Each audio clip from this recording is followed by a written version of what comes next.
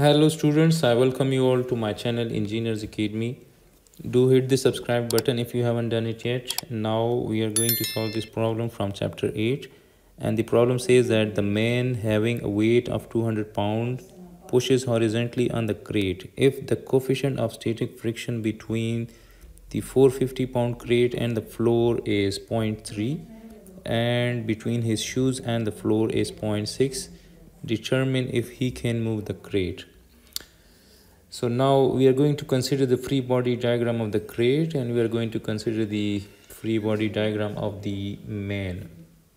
So we are assuming that the crate is on the verge of slipping.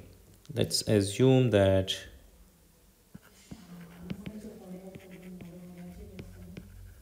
the crate is just on the verge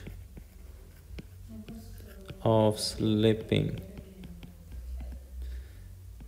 So if the crate is on the verge of slipping, this surface can offer a maximum friction. This surface will offer a maximum friction. So let's say that F crate maximum, that will be equal to mu s, which is 0.3 times the normal force on the crate. So now we have the P force of the main at this particular point. Let's say this is that P force, and as a reaction, if the main is applying this P force and the crate as a reaction, this crate will apply the same force on his hand. So we will have that P force on the hands of the main, and the weight of the crate is going to act at its geometric center somewhere here, and this weight is the weight of the crate is 450 pounds. This is 450 pounds, and the friction force will act in this direction if the main is trying to move the crate towards the left. So the friction force will try to resist that motion. So the friction force is going to act towards the right. So this is that F C max according to our assumption, and this is equal to 0.3 times NC, and NC is the normal force on the crate. So let's say that NC is, let's say, acting at, let's say, at some particular point that is away from that geometric center. Let's say that the geometric center, this is the geometric center or the center of gravity of the crate. So let's say that this NC is acting at some distance x. This is, let's say that to avoid tipping, if the main moves the crate, and if we are assuming that the crate is slipping, then if it is slipping, then we can say that the crate will not tip. So if it is not tipping, this NC must act at some distance x from this particular point in order to counteract the moment produced by this external force. So this P force is going to produce the moment in the counterclockwise direction about this point G, and this NC will try to produce the clockwise moment. So in order to cancel out the moment produced by this force P, this NC must act at some distance x from this geometric center or center of gravity. So let's say that this distance is, let's say, this distance is x.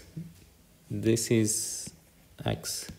So remember that this NC is at a distance of x if the crate is not tipping, if it is slipping. So now the weight of the main is going to act somewhere here. Let's say this is the weight of the main. This is the weight of the main, and the weight of the main is 200 pounds. And if he is pushing the crate towards this direction, so the surface will apply the friction force on his feet in the opposite direction. So we will have the friction force on the feet of the main in this direction, and the surface will offer the normal force on the main in the upward direction. So this is Nm. So now if we are considering that the crate is on the verge of slipping, then both the main and the crate will be in equilibrium. So if the main is in equilibrium, we can apply the equilibrium condition to both the main and the crate. So now I'm going to consider the main So now if I apply the summation of forces along y equals to 0 while considering the main, the summation of forces along y, this must be equals to 0, and this is our positive x and y direction. In the upward direction, that is, this is our positive x, this is our positive y. So this is our positive y direction. So now as we can see that an m is acting in the positive y, so I will write an m, and the weight of the main is acting in the downward direction, that is in the negative y, so that is minus 200. This is equal to 0. So nm, the normal force of the surface on the main feet, is equal to 200 pounds. So now if the main is in equilibrium, we can say that the summation of forces along x, this must be equals to 0, but and towards the right is our positive x direction.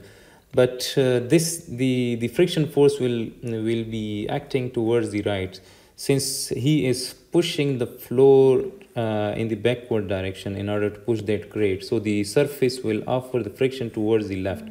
So kindly correct yourself, the friction force is acting in this direction. So this is the friction force on the main. So now the summation of forces along x, this must be equals to 0.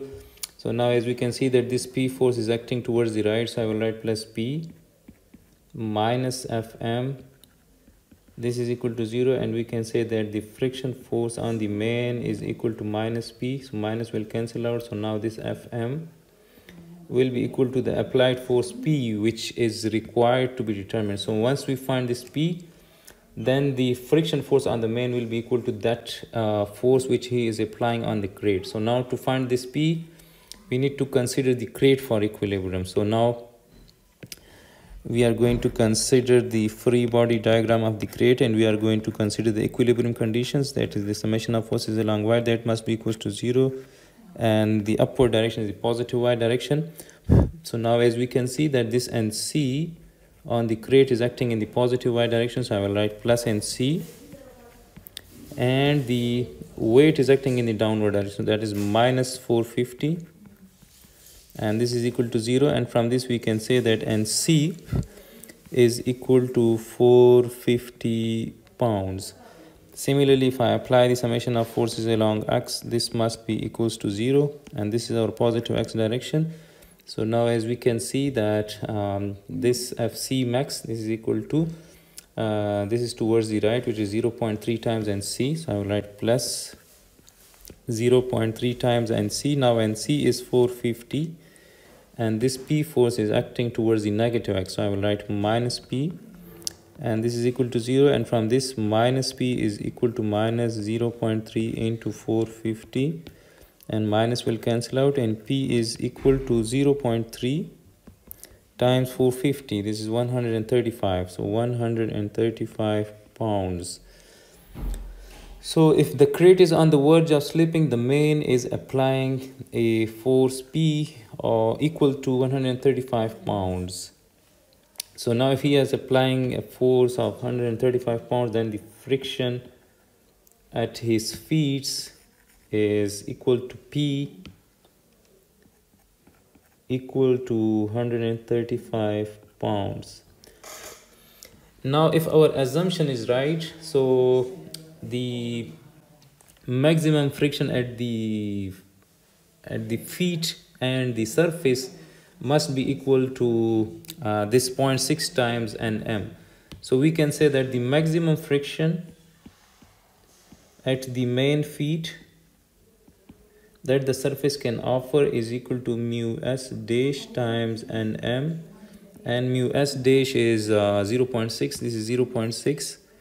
So 0.6 times nm, nm is 200. So 0.6 times 200, this is 120 pounds. So the maximum friction that the surface is offering to his feet is 120 pounds. And while considering the equilibrium condition, we got that the friction at the main feet is 135 pounds. So this 135 pounds, this friction cannot be greater than the maximum friction, that is 120. So Fm, the friction value that we got from that assumption, is 135. 135 pounds, which cannot be greater than that F max which the surface can offer, but it is greater than F max. So we can say that this is greater than F max, which is 120 pounds. So the surface cannot offer a friction value not greater than 120 pounds. So the maximum friction that the surface can offer is 120 pounds, but from our assumption we got the friction at the main feet 135 pounds, which is greater than 120 pounds. So this means that for the main, the assumption is not right. This means that the main is not in equilibrium. So if the main is not in equilibrium, so he is on the verge of slipping, right? So we can say that the assumption is not right. The main is slipping, right? We can say that the main is slipping. So if he is slipping, then he will not be able to move the crate. So the conclusion is that since we were asked to determine if he can move the crate, so he cannot move the crate. He is slipping.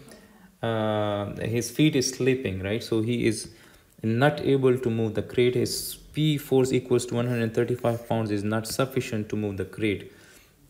So the conclusion is that the man is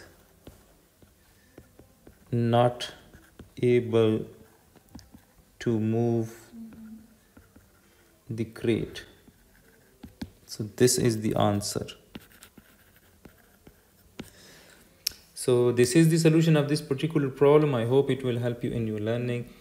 Do let me know in the comments if it helps in your learning. Like this video and share my channel with your friends and classmates in order to reach many more students like you people.